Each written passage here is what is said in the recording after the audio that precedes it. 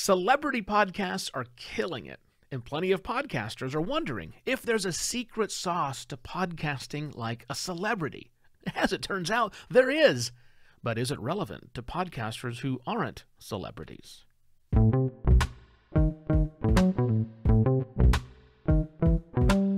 Hello and welcome to another Podcast Pontifications with me, Evo Terra. The great thing about having so many celebrities starting podcasts is that it brings more people, the fans of those celebrities, to podcasting. And the worst thing about having so many celebrities starting podcasts is that some of those new podcast listeners think, hey, that looks easy. I can do that. And enter the podcasting space with very unrealistic expectations. Some seasoned podcasters are impacted by this too. Listening to these low-quality yet highly consumed episodes thinking, why am I spending so much effort making this super tight when this celebrity is clearly phoning it in, like perhaps literally phoning it in and sucking all the oxygen out of the room?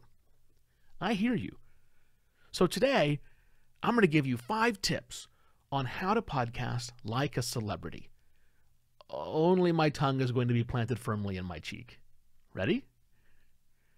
Tip number 1, actually be a celebrity. Yeah, because fans of celebrities are here for their crazy cult-like reasons, nothing rational. And crazy fans of celebrities will forgive a lot. One of the things that they will forgive is the quality of the episode that the celebrity puts out. Look, as long as they, the fan, can still have that weird parasocial relationship with the fan, things like equipment, attention to detail, editing, whether that's from audio editing or editorial, none of that matters to them. The audience of a celebrity is oftentimes there for the banter. They, the celebrity's fans, don't see any fat needing to be trimmed. But you, the serious podcaster, probably don't have that luxury, which means you have to compete for attention by making a high-quality show. Tip number 2 to podcast like a celebrity is have a built-in audience in the hundreds of thousands, if not millions, before you start your podcast. That makes it so much easier to get traction for your podcast. You see, fans of celebrities are often connected to other fans, sometimes very tightly, sometimes loosely, which allows then a new thing from a celebrity to spread through fandom of that celebrity or adjacent celebrities to said celebrity very, very quickly. They have online communications, online communities, they have email lists, they have hashtags you can utilize. Fans of celebrities are waiting for something, anything new from a celebrity, and as soon as they encounter it, they want to rush to get the word out and spread it and be amongst the first to say, I was listening to it way back when. You probably don't have that luxury, serious podcaster, and you may find it hard to get word of mouth working for you en masse.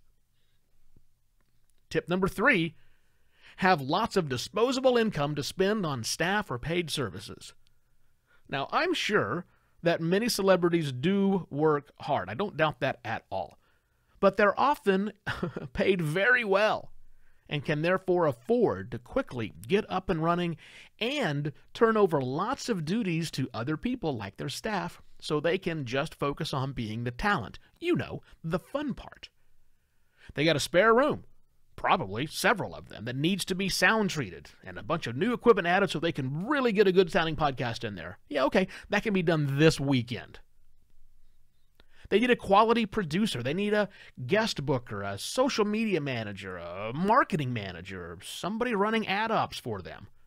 They, with their disposable income, can bring those people on board very quickly so the machine is up and running fast. You probably don't have that luxury, serious podcaster. You have to evaluate every cost balanced against revenue potential. Tip number 4, be connected to other celebrities, therefore increasing your network effect quickly.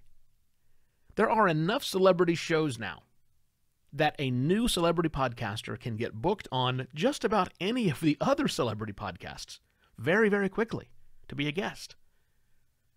Celebrities are used to collaborating with other celebrities, so coordinating things like episode drops or crossover episodes is a breeze for them, and also something probably left to staff members. I'll grant you that as well.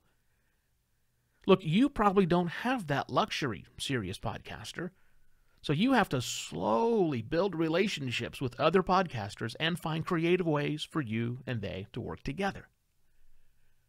Tip number 5, be able to call any news outlet or have someone call to get your show covered in that media format. Heck, it might even get picked up for syndication services around the world, around the net, everything, because that will help them spread the message further. Look, human beings love news and information about celebrities. Just look at the magazines at the grocery store aisle or check the trending hashtags on Twitter today. There'll be celebrity-related stuff in there. A podcast is just a show to the media, and to us, actually, and the media love to talk about a new show that a celebrity is creating. But you probably don't have that luxury, and will find it quite hard to get even a local news outlet interested in your podcasting. So in case you didn't catch my subtle undertone, there's very little that podcasters like you and me, very serious podcasters, very little we can learn from celebrity podcasters, unless you, unlike me, happen to already be a celebrity.